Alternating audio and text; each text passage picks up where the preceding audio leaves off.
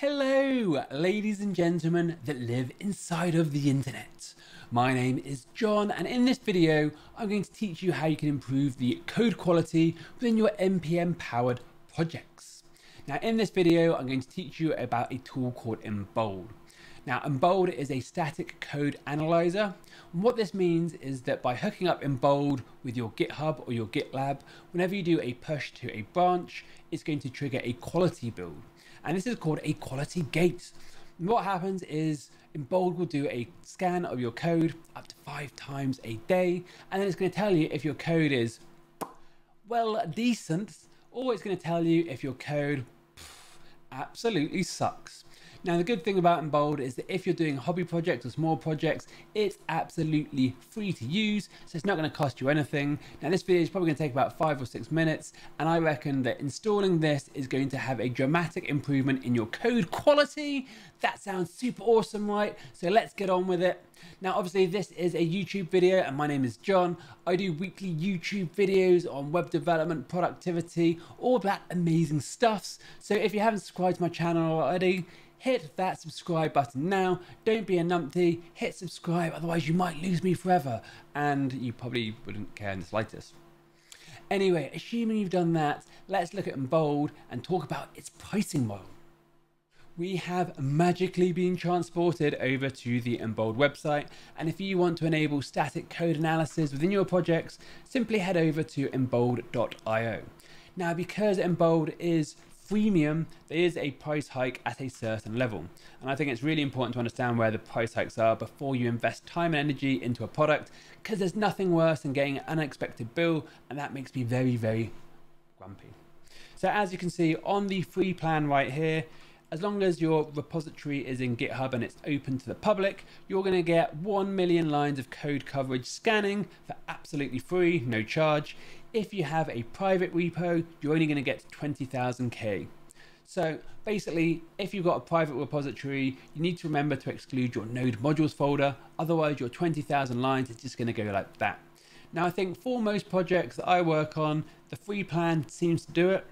Now, if you do go over the private repo limit, the price hike is £5 a month. So it's not going to break the bank, and you'll get 20 scans a day.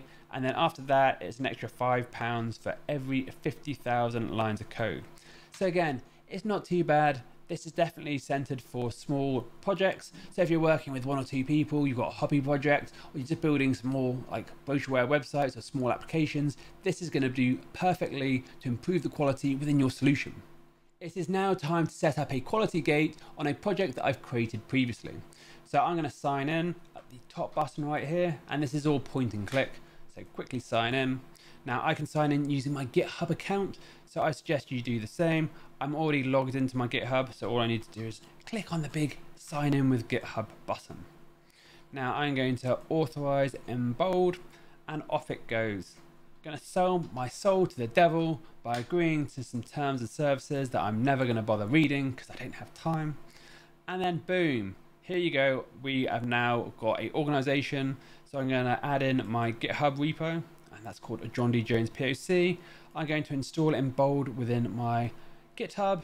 I'm going to go for the free plan. Thank you very much. Click get started. And then that's pretty much all we need to do. So in the next step here, I should be able to pick the project that I want to start scanning.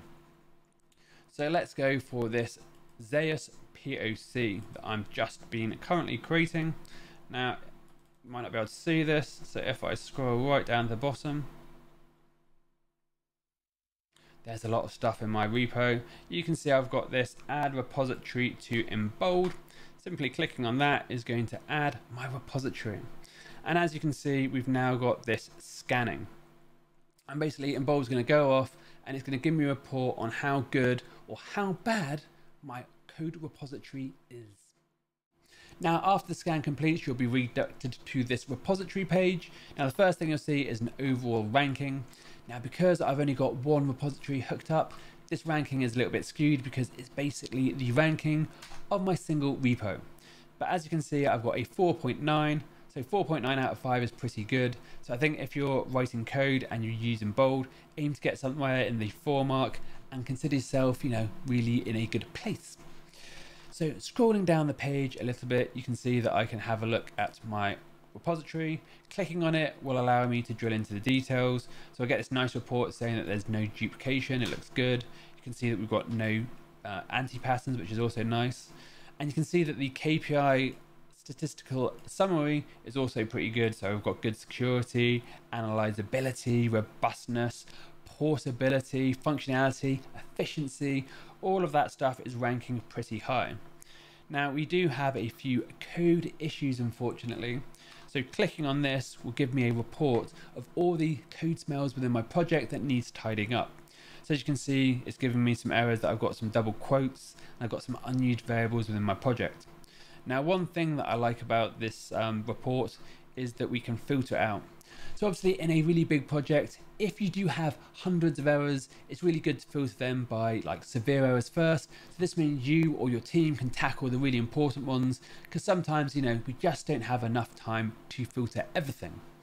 Now, as you can see at the top, this scan was performed against the master branch. And when we're using Git and we're working in teams, it's very likely that you're going to be working with multiple environments.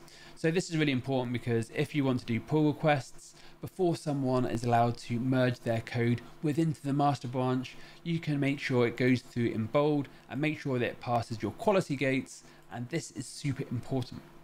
So as you can see, this dashboard is really nice. It's really simple to set up Embold. There is some configuration. As I said, we do need to exclude our node modules folder. So let's see how we can do that within our project right now. By default, Embold will scan all of the files within your repository. However, in many circumstances, you will not want this to happen.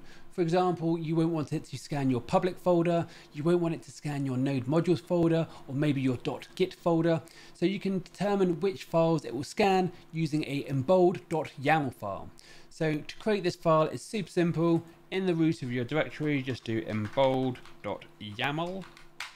Then we want to do version 1 at the top, and then we just do a sources with an S, then an exclusions with an S, and then we can add in our exclusion. So we can do a /public, we can do a /node modules, we can even do a .git folder. We can go wild because there really is no restrictions. And then after we have this file, all you need to do is commit it into source control, push it into your branch, and then within Embold, just re-trigger a scan, and then it will exclude those from the results. Super simple, really easy to configure. I recommend that you go out and install this on your project today. Do it. That really is everything you need to do to enable a static code analyzer within your project. And personally, it still blows my mind a little bit about how simple it is, and also that it's free. Now, I've come from a C# background, and maybe 15 years ago, a tool like this would take days and days to install, and it would cost loads of money. Now, it just takes like a few minutes, click a few buttons, boom, job done. And to tell you what, out of all the projects and all the tools I've used, I can guarantee that using a static code analyzer is pretty much one of the best ways to guarantee and improve the quality of your code base. Simply installing it and then looking at that report every single day, making small refactorings, making sure that people can't check stuff into branches unless it's past a quality gate is going to boost the quality of your code base no end. And after all, probably the reason why you're watching this, and the same reason why I'm recording this, is we're all software craftspeople. We all want to create beautiful software, and this tool will help you. So I recommend give it a try. Also, let me know what you think about this tool below. Really interested to hear your thoughts as always. Also, if you have any recommendations, would love to hear them. Now we've got to that stage of the video where I need to sell myself a little bit. So if you haven't already, absolutely smash that subscribe button because I would absolutely appreciate it. It's very easy to lose content on YouTube, so hit subscribe now and be a legend. Also, if you want to trick me, YouTube into sharing my video to more people, please hit that like button if you've enjoyed this video, because it actually just helps the algorithm show my video to more people, so I very much appreciate it. I also do a Sunday newsletter where I just send out interesting things I've learned on the week about tech news, programming news, tutorials. So if you want to get some free career guide, free software guide, just go to the link below, sign up to my newsletter. It's free, you won't get spammed. Give it a try. Anyway, I hope you're having an amazing day wherever you are in the world, and happy coding.